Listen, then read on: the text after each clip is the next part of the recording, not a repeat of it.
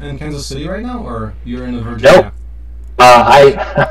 I'm actually in my remote office, which is here in Atlanta, where I live. So I manage our local government services team, which includes an office in Kansas City. We're headquartered as a company in DC, which is where I was this week. Hmm. But I normally work from my house here in Atlanta. Oh, okay. Okay, that sounds good. So, I mean, the question for us here was to review the building. The idea there is that we're a nonprofit. Have you seen my TED Talk, by the way? I did. I was very Great. impressed, and so that's why I was even more excited to speak with you briefly and learn more about Yeah. what you're attempting to do. Yeah. So maybe we can get on the same page in terms of everything that's happening. So this house. So we're a nonprofit organization. We're going to be building these homes as affordable housing. So we developed this one model called Rosebud, and Okay. Have you seen the link to that? Just the. No, I haven't. I'm just hoping that Rosebud isn't fit inside of a snow globe. That it's actually bigger than that, right? Yeah, it's a little bigger. Okay. Can I share my screen and show you? Yeah, please do. Okay, so this thing, well, let's see, there was, the document I sent yesterday was this little plan review thing, so it's just this, that's what we're talking about here. Okay. Foundation detail, just floor plan, basics. I mean, this is what it looks like, simple salt box. Okay. Yeah, so with this in mind, yeah, and we're doing like full CAD and free CAD, so it's open source. We document everything absolutely fully, and this way, it's both individuals and professionals can do the build. So we're not assuming that we're not just drawing up blueprints for a professional to take and run with and do that, but also for anyone who wants to do that, to start a business, to build their own house as a DIY person. So we're really going to the real long lengths in terms of documentation and user-friendly instructions. But the idea right now is so we've got this model that's being completed right now. We're at the rough-in stage on our site here. This is our experimental site, our headquarters. That we're building, and on one side we actually wanted to get an inspector out here. We're actually an hour away from Kansas City. We don't have building codes here, so we don't even have a building department we can go to to verify everything. So on one side we wanted to get a third-party inspector to go through the rough phase with electrical plumbing, but the other part is just reviewing the documents that we do have. We do have a lot of documentation and a few questions, like on a since we're going to be doing the plumbing in a few days here. I mean, there's a couple of questions we've got on that. We do have an electrician coming in for the electrical build, so we shouldn't have too many questions on that. But it's basically getting third-party review.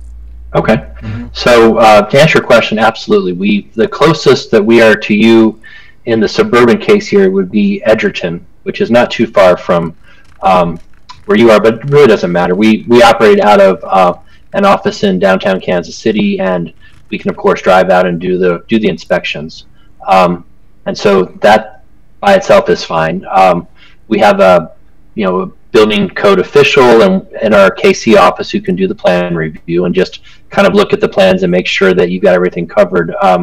The other thing I was wondering about too is part of what we do at IBTS. We're also a nonprofit, and one of our major service lines is working with the manufactured housing industry through our contract with HUD.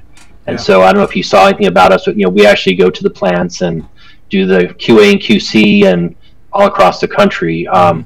And so what you're describing kind of lines up with that as well, because I think what you're looking to do is to roll out a housing type that would match local codes and would be, because as you know, the history of manufactured housing before that, it was a mobile home, and a lot of cities were hesitant to allow them, and so there was some discrimination against them.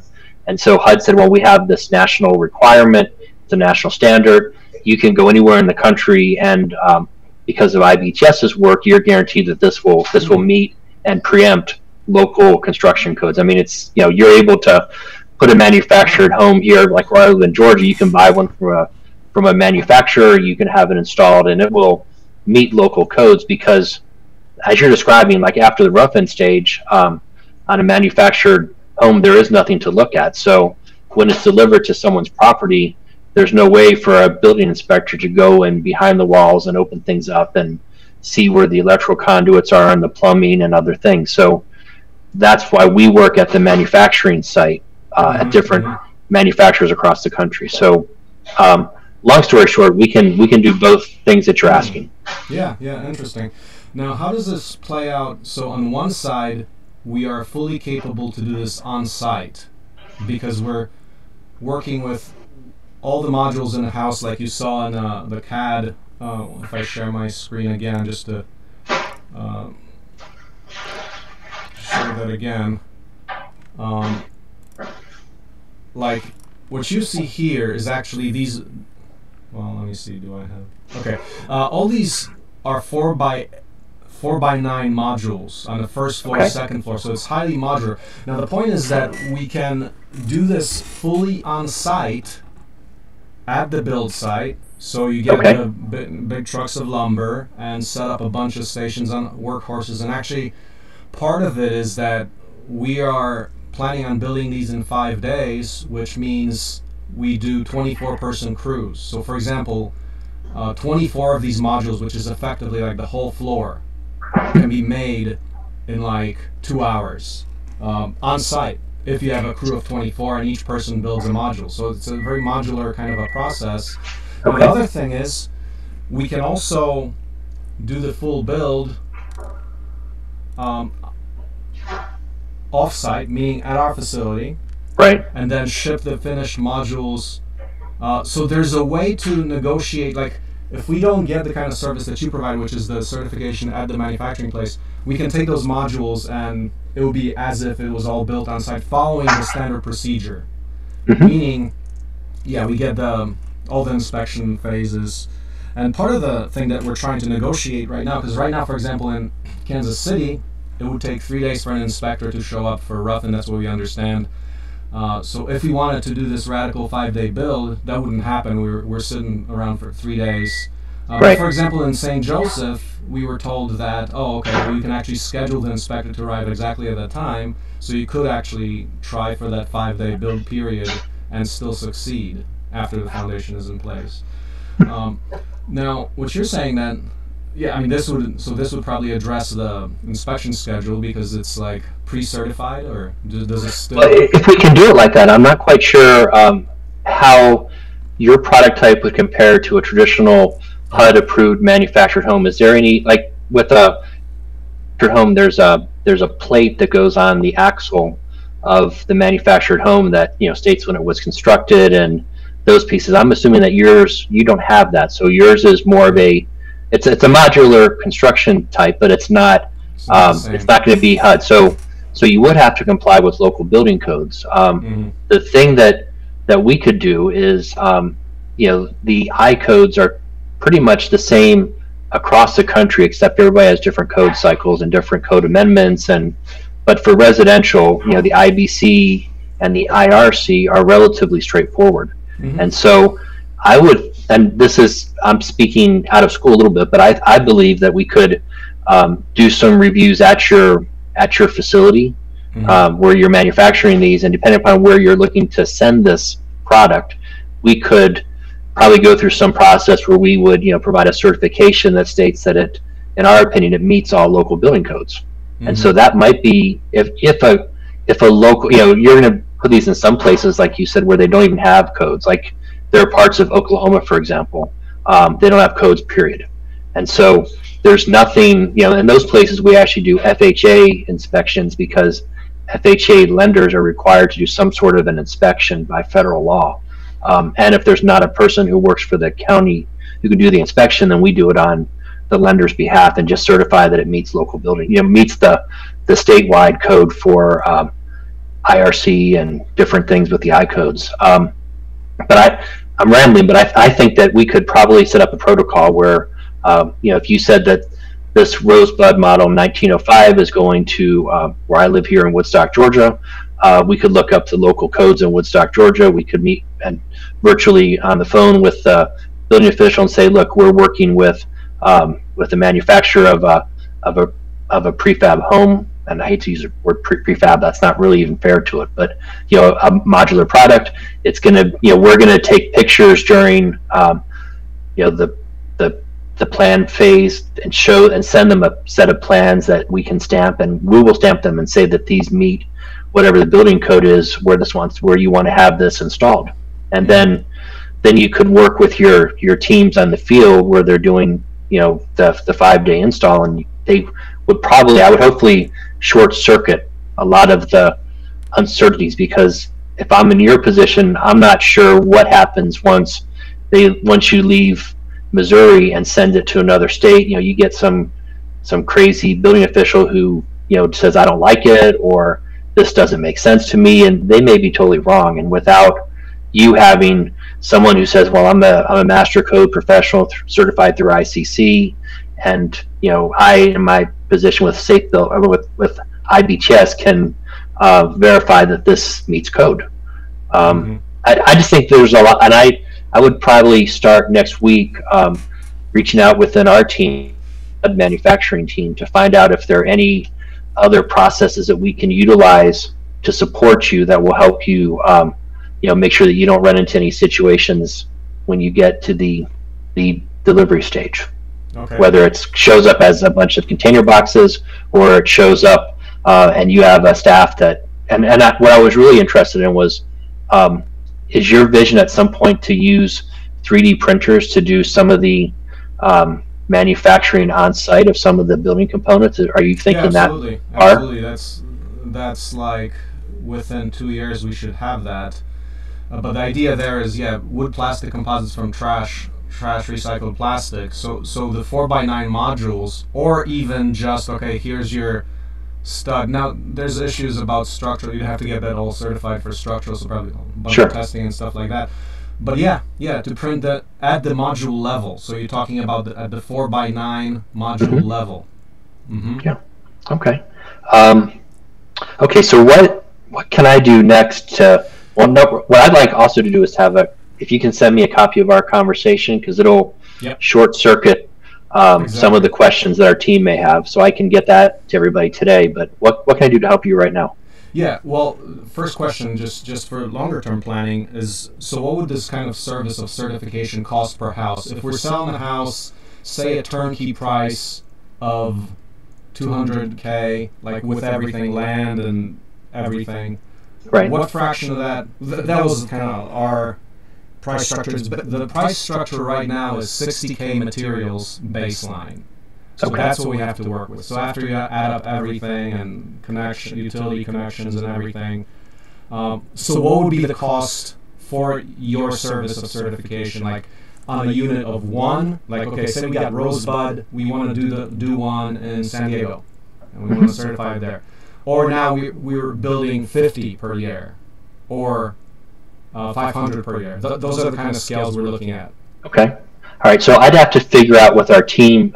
In a traditional sense, if we were to come out and just charge you for an inspection, for example, we're probably looking at about $125 per trip, and then we would maybe do 2 inspections. But like a 4-way rough, for example, that'd be four disciplines. So probably somewhere in the neighborhood of about $500 for the inspection.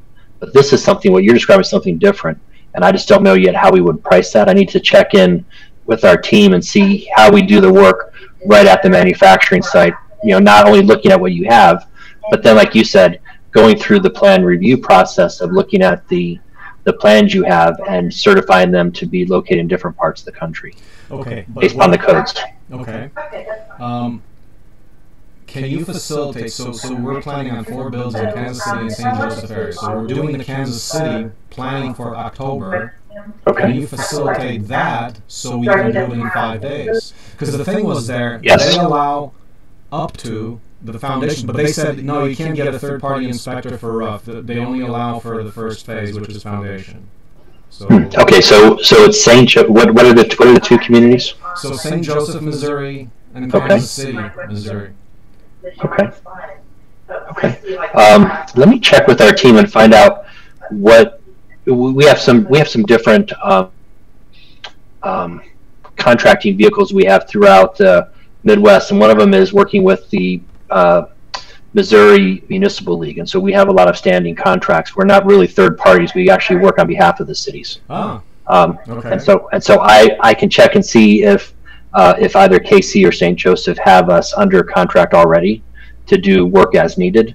That would be one thing, but we could also talk directly with the local building official and find out this is a unique thing, and so see if we can just utilize our inspectors at your cost to go out there and do the inspections, because obviously our timetable is going to be adjusted to match your needs.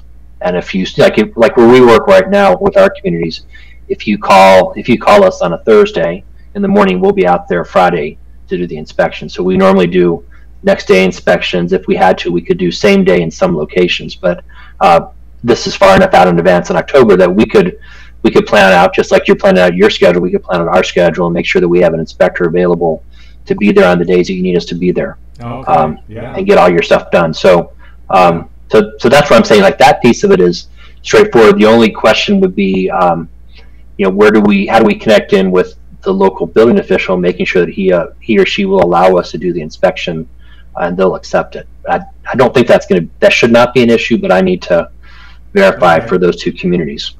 And typical on-site inspections, what's that cost compared to having the city do it? Do you know what the city typically charges for an inspection? Like, say there's like 3 or 5 inspections. I don't know. They normally have it based on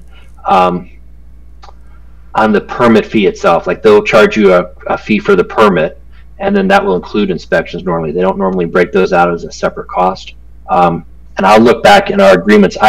And this is really off the back of the envelope. I think our pricing in our regional agreements we have in the Kansas City marketplace are somewhere around $850 for the package of inspections that you would need to do for a home, and that goes from the beginning to the end. I think that's roughly 7 or 8 inspections all together, from foundation all the way through final inspection.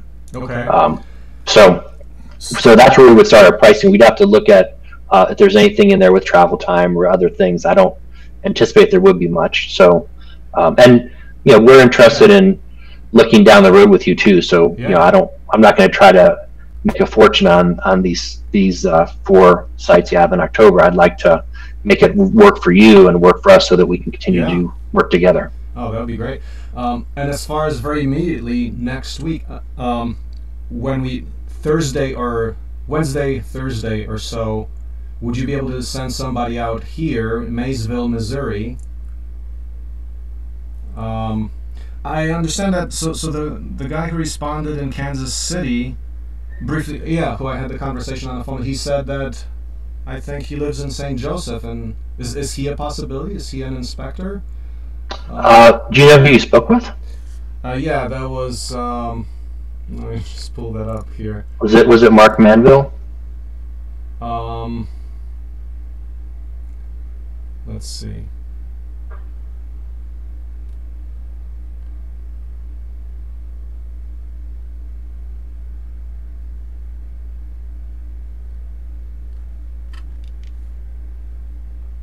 I'm just look on the phone real quick here.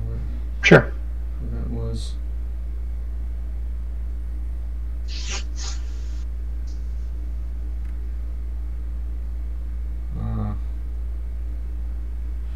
Mark. No, I don't think it was Mark, but in an email. Did you respond to this by through the form I sent? Yeah, what I did, I received an email marketing form from our communications team that said there was an inquiry from our webpage, which was what you provided, and then I emailed you directly. So that's. Okay. So but I don't think the distance. Okay, so Paul responded to you. No, wait. That's no. That's Paul did not respond. Paul Romer. I don't know. Do you know him? He's also a third-party inspector. No, I don't. Probably. Okay. Since you're out in the East Coast, but hold on. Let me see. Sent yesterday.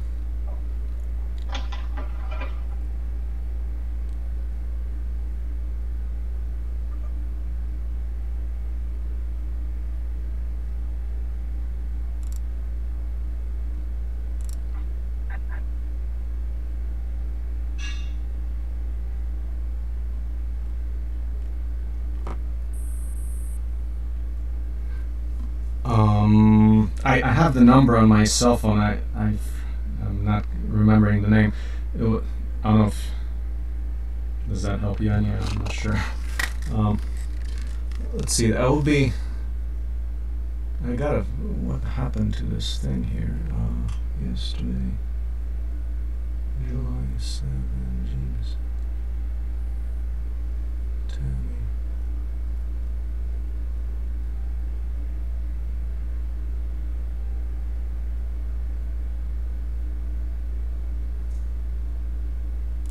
Ah. Okay. Kurt Skoog. Okay, yeah, Kurt is he's part of our sales team. Okay. He mentioned that the inspector who you mentioned, and his name is what? Mark Manville? Yeah. He mentioned that Mark actually lives in St. Joseph, which is like 30 minutes from us. Okay. So the question would also be, so immediately for next week, could we get somebody out here late in the week to actually just come in for an inspection to say, so we've built this all here, and is this all legit? Yeah, so you're looking. So we would do just even though it won't be installed yet. This will be at your manufacturing facility. Well, so we're actually building, finishing up. You guys building a prototype? Yeah, the prototype is being built at the facility. Okay. Not in a workshop setting. I mean, we have a workshop where we build some of the modules, but now it's actually in the site, just as if we were going through a regular inspection. Okay. Yeah, we can do that. We could send Mark out and do a traditional building code inspection at. I guess you're at the rough-in stage right now, or where are you? Yeah, okay. Rough-in stage. So I mean, is he qualified to do the structural, electrical, and plumbing? Yes, he is. He's qualified to do all those inspections. Okay. Yeah. That'd be awesome. Yeah. So so job number one for me then is to coordinate with Mark Manville on a 4-way inspection for you some point in the middle of next week, and then I also need to get you some pricing for what that inspection will cost. And like I said, it's not going to be tremendously expensive. So we'll work with you on that. And I'll email you that information directly. And then longer term is we need then to, I'll talk to Mark and we'll figure out between St. Joseph and Kansas City, Missouri, kind of what the process would be like for us to do some kind of third-party work on your behalf. Because that way you'll have more of an on-call service versus being at the discretion of when the city can fit you in. Exactly. Okay. And then the last thing is we need to explore on our side, what could we do from a national scale that would replicate what we do with HUD, where once a manufacturer leaves production, it meets code because of the way that HUD has it structured, and see what we could do for you at your facility that would allow you to have something similar, so that even though you might still have to go through an inspection process locally, that just might be what the city requires, you'll be able to have some peace of mind and have something in your back pocket that says, if someone gives you a hard time, they can call IBTS, who did the inspection in Missouri, and said, I looked at everything on this model and it meets code. I reviewed the plans to begin with, and then I went and we'd probably have to go back out and look at, I guess it would just be the plans, right? Because you'd be shipping everything to be put together locally, and that's where they would do their other inspection, but we would be certifying the plans to meet local code. Yeah, I mean, except things like the foundation, we're not going to ship the concrete, things like that, right, exactly, right. So that would have to be, so there would be local inspections nonetheless, but you would at least have a set of plans that could, you might have 5 or 6 different versions of the Rosebud floor plans based upon local codes. Yeah. Okay. Exactly. Yeah. I think we can definitely do that. Okay, that sounds good. And then, as far as some immediate feedback, so like in that document I screen shared, there's some specific questions. If you wanted to get a few questions reviewed, how would we go about that at this point? Like, actually, I mean, we're getting materials this weekend and we're doing an install next week. We actually haven't gotten reviewed by any professional. Can we get that? How would that look like? Can we get maybe like an hour conversation to go through some of the details? Sure. I think who would be the person? I think Mark would probably be the best.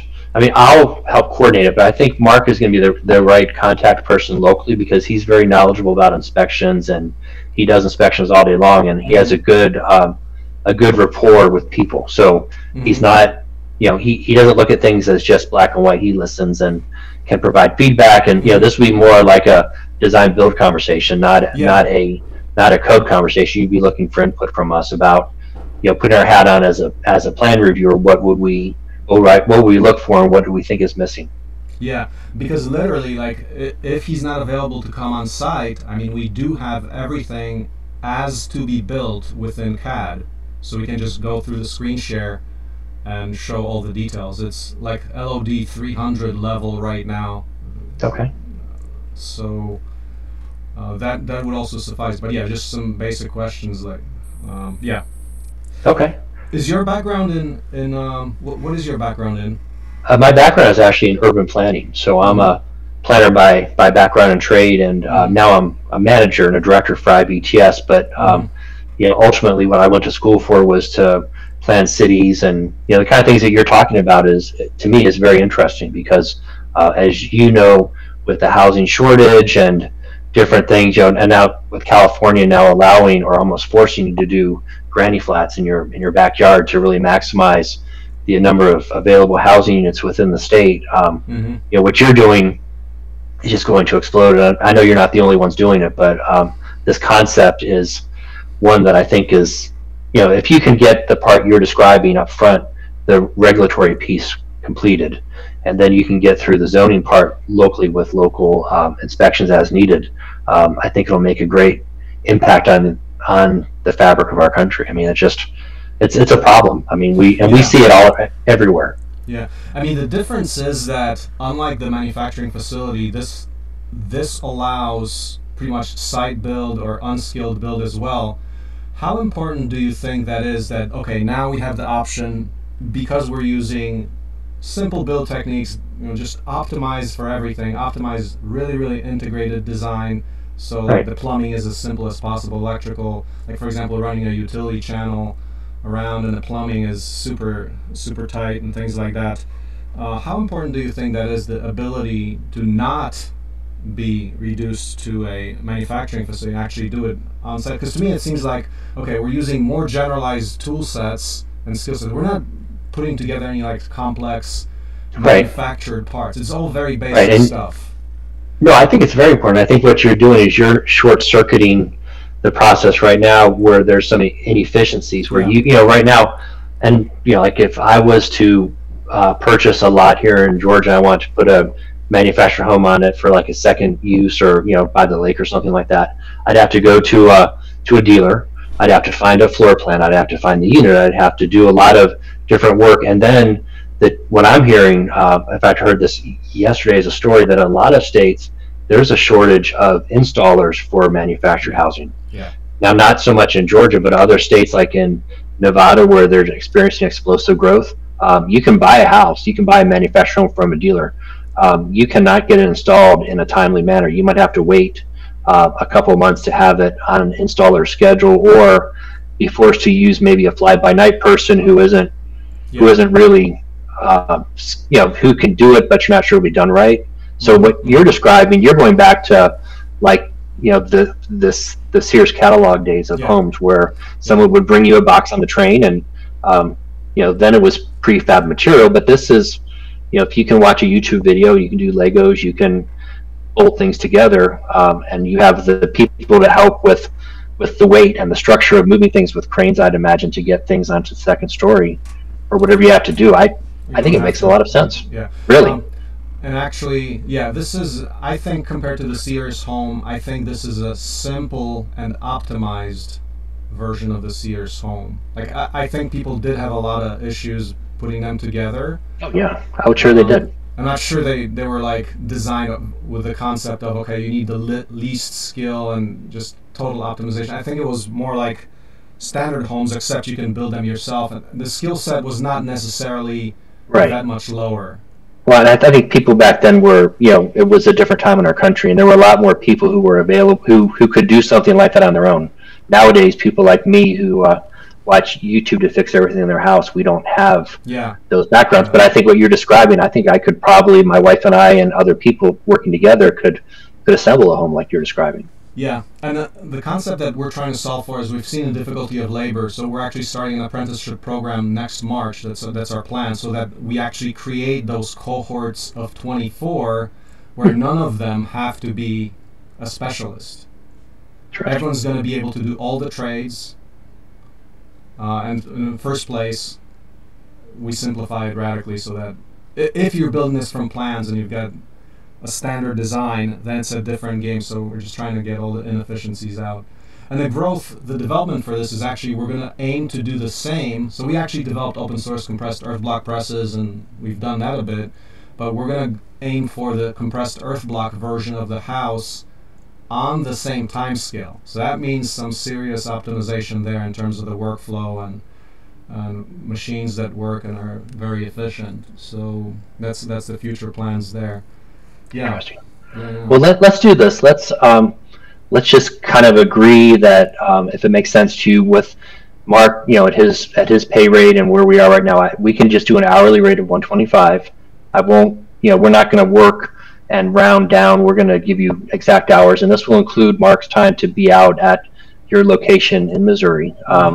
And then also to do, like you said, I'll double check with Mark, but I think he'd probably be amenable to help you with some of your design type questions from a code perspective. We, just like always, we've done this before. We've done pre-code reviews where an applicant would submit a set of plans to us and say, before we submit to the city, please review these plans as if you are the city and give us any comments so that our engineers and architects can correct them before we submit, because the city will take 3-4 weeks to get us comments. We'd rather knock out all the low-hanging fruit and make sure that we don't waste our time with this. So those two things, I'll call Mark as soon as we hang up and get him, make sure that we can schedule this for next week.